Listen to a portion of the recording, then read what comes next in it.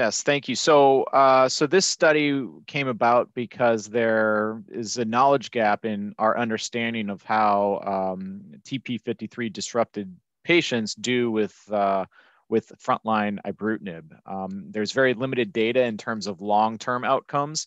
Most of the data is out there is in small numbers and or in subgroups from multiple clinical trials that don't really provide enough power for us to really understand how the group does as a whole. And so to understand this better, we pooled 4 prospective clinical trials together, taking out the small percentages from each study, the TP53 or 17p deleted disrupted patients, and followed their outcomes prospectively with median follow-up now over 4 years.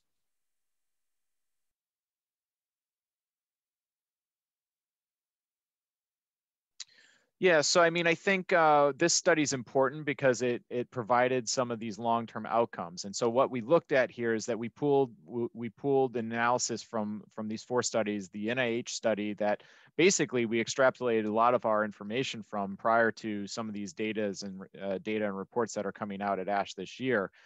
So this NIH study looked at 34 subjects as a phase 2, all treated frontline patients with ibrutinib. And then we looked at 3 published phase 3 studies that also had P53 disrupted subjects within their groups. And those studies were the RESONATE-2, Illuminate, and ECOG 1912. And the main outcomes that we looked at for these studies were progression-free survival, overall survival, response, and safety. What we found basically was that in these 4 studies, there were 89 subjects that were found to be P53 disrupted. That's defined as either a deletion 17p or a P53 mutation or TP53 mutation. And so 89 subjects were included. And